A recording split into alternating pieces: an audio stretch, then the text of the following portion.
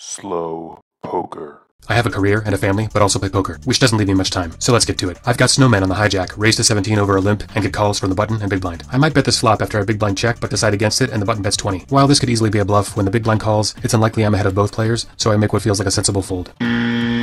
On the bright side, there is a promotion running for the most laughable runout for folded pocket eights, so let's get lucky. The turn goes check check, so that's 20 points right there. A brick river would add 15. Oh, it's an offsuit 6, even better. And it goes check check again. Oh, we're so close. Okay, if one of them has, I don't know, a 7, and the other has pocket 5s, we could be in range. Oh, they both have ace high? You guys, we did it! What's the prize? Those two split my money? You live for these moments. Everyone folds to me, so I raise to 11 from the hijack with king 10 and the small blind calls. I flop open-ended, and after he checks I'd normally bet, but this guy reeks of check raise. And facing that from a short stack could be thorny, so I take the free card. The turn's the brickest of bricks, and small blind leads for 18. Because of my flop check, I can afford a call here to chase my draw. Also, I've seen this guy blast off with 5 high, so a king can still be good here. The river hands me the straight, and small blind overbet shoves for a $1.25. I see 3 scenarios here. A, he's got jack 10, knowing that a 10 has to call. B, he's just got a 10, and we chop. Or C, he's bluffing or overplaying a worse hand. In the end, I pray it's not A, want it to be C, but assume it's B. Yeah, I call. You chopping it? I ask the small blind why shove when 2 pair is likely no longer good. He says life's all about overvaluing assets long past their prime, and leaves the table to unload his 401k on the St. Louis Brown Stockings to win this year's World Series. Is there any better feeling than flopping quads? Flopping a straight flush. Obviously, I don't get. I raise to 15 from the hijack with ace king and the cutoff calls. On this king high flop I bet 20 and he calls. After turning trips I bet 55 and the cutoff calls again, but kind of fake awkwardly, almost trying to play it off like he's reluctant. The river jack doesn't complete the flush draw, but something tells me I'm behind, so I check. After a brief ponder, he bets 140 and I tank. There's the occasional bluff here and a few overvalued hands like king queen or king 10, but far more value hands like king jack, sticky pocket jacks, slow played sets that are now boats, even bad gut shot draws that got there. And despite all that and my read on the turn, I just can't find the fold button. And getting over this one's gonna take a lot of therapy. Yeah, I just figured on a wet flop like that, he's not gonna slow play his set, but I think I just have to trust my instincts there. Like, I'm better than that. I don't know. Would you have folded? Sir, this is a pottery barn.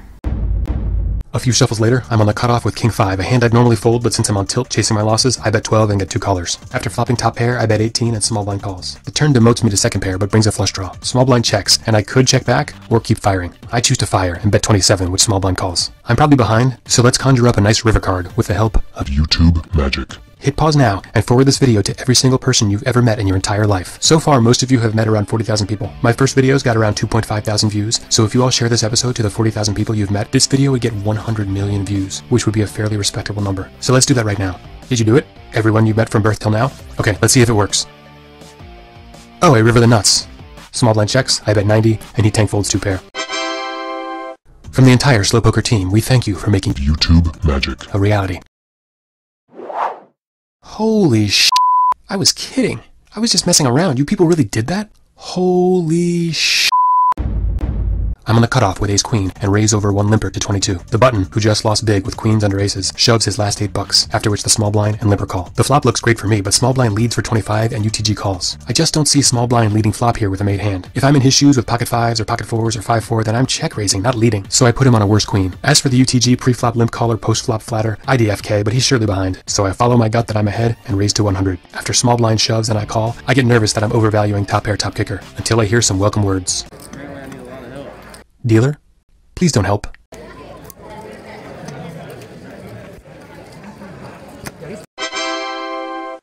And things are looking up. I gotta say, after that ace-king debacle, I was in a really dark place, but after king 5 and ace-queen, I feel like I made a real breakthrough. Hey, thanks for listening. Security. And that'll do it for episode 4 of Slow Poker. I'd be grateful if you'd like and subscribe. Also, if you met someone new since the king 5 hand, please share the video with that person. You're the best. Until next time, this has been Slow poker.